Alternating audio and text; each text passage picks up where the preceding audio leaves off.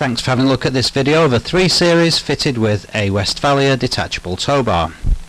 When not in use, the detachable neck is completely out of sight.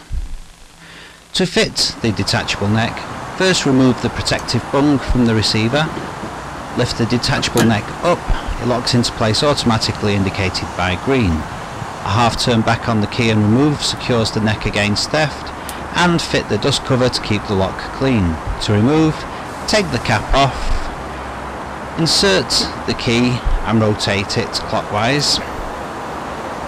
Pull the locking handle outwards, turn as far as you can and the neck comes away. Refit the protective bung and you'll be able to see that the electrical socket is fitted on the right hand side and swings down when needed. It's the same tow bar for both the saloon and the estate on this series, and it should be noted that the receiver is mounted to the off side of the car, but the actual tow ball is in the centre where you would expect it to be.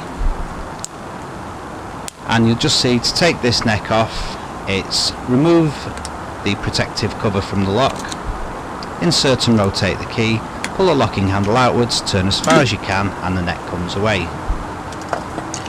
Refit the protective bung, and once again you can see that the socket swings down when needed. We'll now have a look at a BMW 3 Series Coupe. This is a 330, different tow bar but very similar. Again, you can see that's with the tow bar fitted and with it removed, and a different shot from a different angle coming up. No tow bar and with the tow bar neck fitted. If you happen to have a 335 Coupe, it should be noted that though the tow bar is the same as for the rest of the 3 Series Coupes, you will need additional brackets to support the exhaust on the off side of the vehicle. For any BMW 3 Series, we would advise that you have the dedicated electrical kit fitted. This will then activate all of the towing related safety features on the car. Thanks for watching.